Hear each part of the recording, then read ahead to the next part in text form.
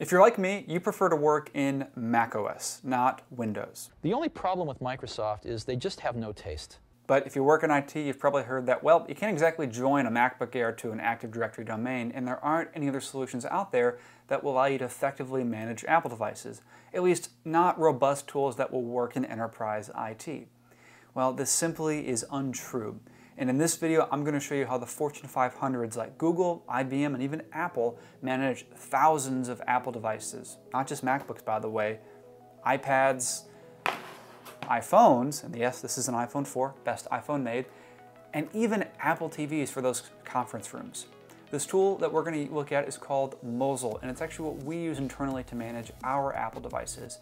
Not only can it do device management, it can help you with compliance, ID authentication, and so much more that we're going to dive into. I want you to see the power and capabilities of an enterprise level MDM, even though you're probably not going to use 90% of the functionality. So without further ado, let's dive right into the interface. Now I'm logged into our test account and I've kind of reset some things so we can kind of see what it would look like for the first time that you're going to log in. And the first tab we have here is our dashboard. And I'm just going to run through these really quickly. We can see right in the middle top our enrolled devices, both iOS, macOS, and tvOS. And then we can see some information about possible alerts here on the left. Maybe we need to configure our push notification certificate, which expires on an annual basis.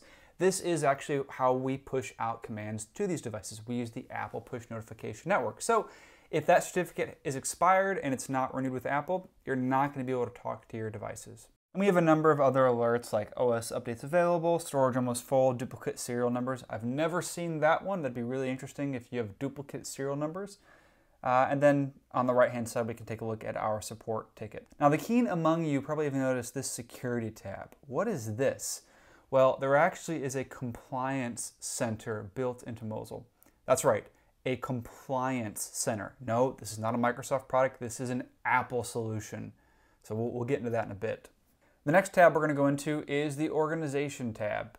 Now think of this as the global settings for your MDM.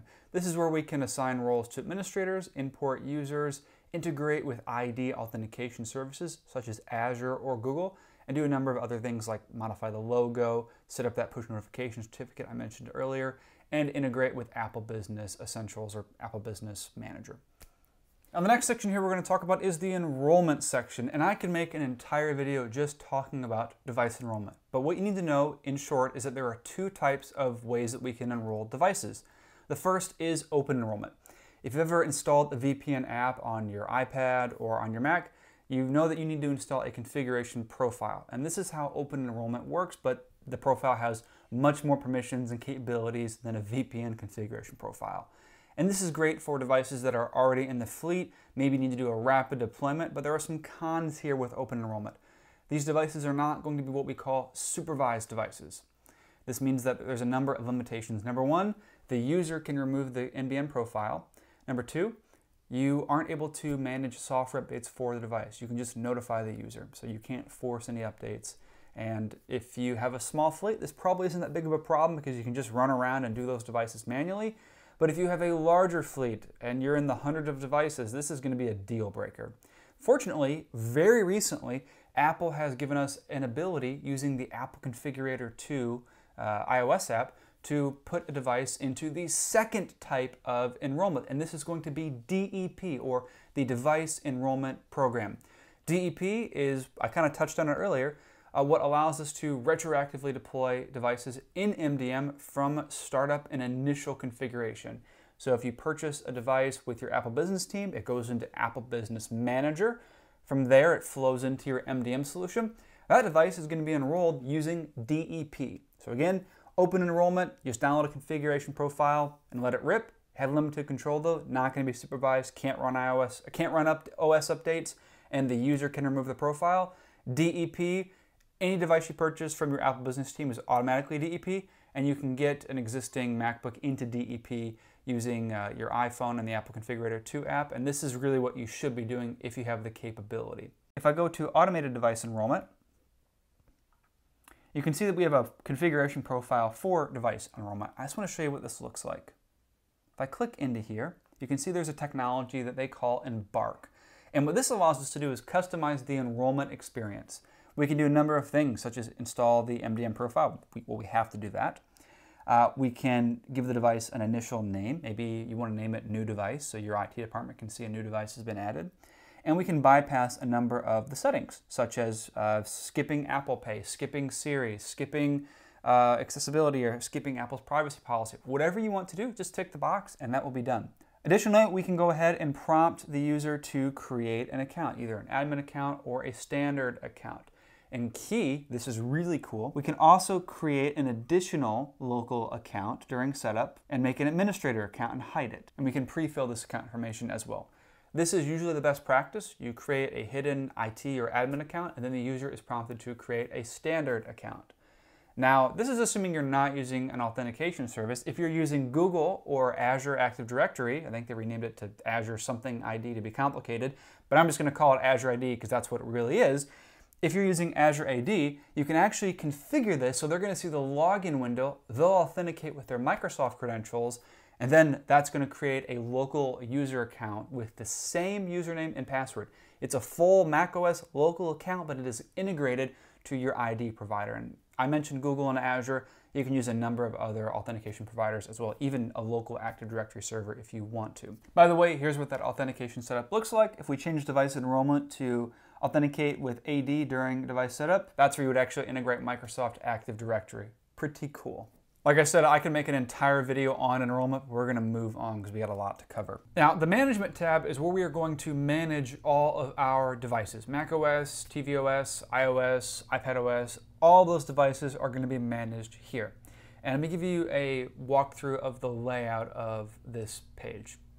Now, once we get over to the Management tab, on the left-hand side, we have the option to switch between macOS, tvOS, or iOS devices. And configuration profiles are unique to each of these. This is something different than Apple Business Essentials. Apple Business Essentials will allow you to apply the same, for example, Wi-Fi configuration profile to iOS, macOS, etc. Can't do that in Mosyle. Moving on to the meat and potatoes of MDM. This is probably, when you think of MDM, what you've been waiting for, and that is configuration profiles. So let's take a look at what we have for configuration profiles. We can install applications, packages, AD certificates.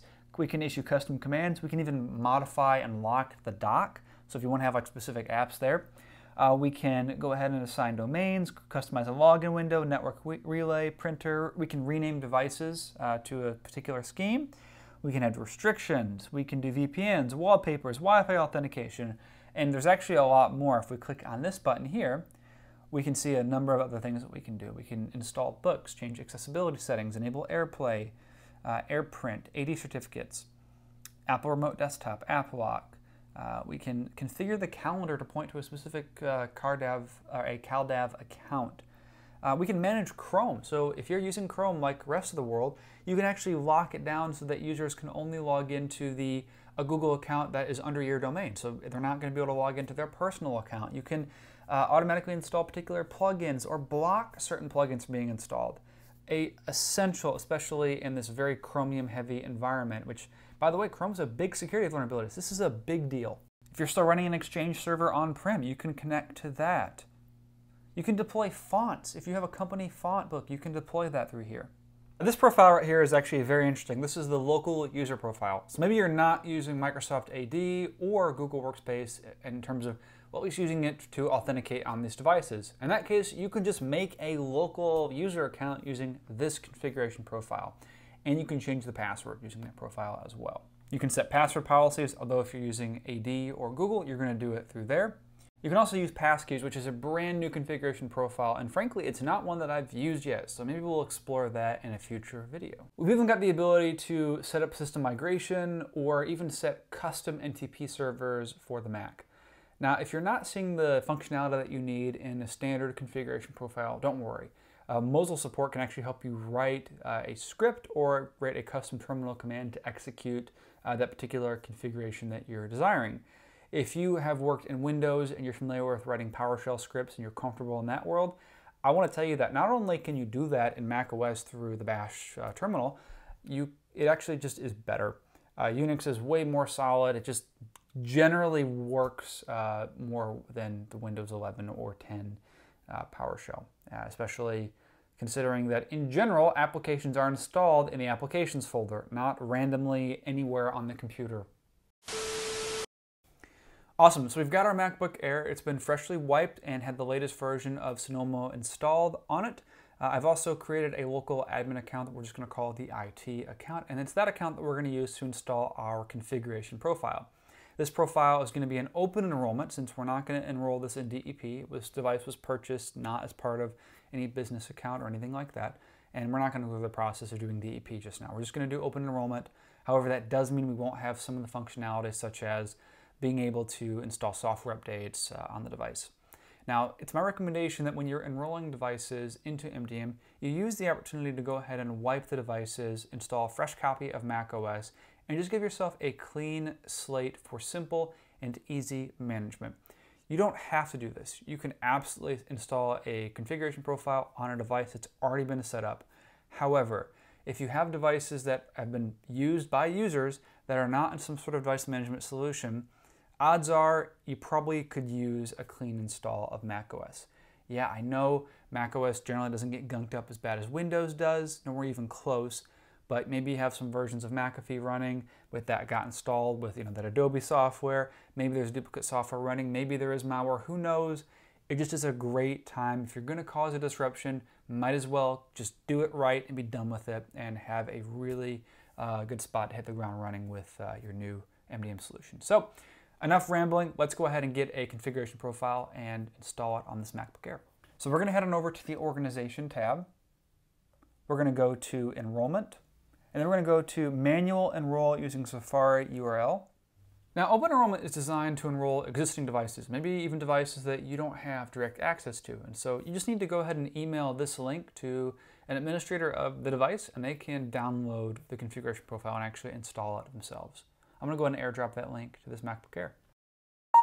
I'm going to go ahead and open up the Downloads folder, and here is our configuration profile. I'm just going to go ahead and double click on it, and then it's going to open in Settings. Now, sometimes it doesn't open automatically in the Settings app. Open up System Settings and navigate to Security and Privacy. I'm going to scroll down till we get to Profiles, all the way at the bottom. And then here we can see our configuration profile. Let's go ahead and double click on that. And as we can see here, this is going to allow Mosyle to do a number of things on our device. So we're going to go ahead and click Enroll.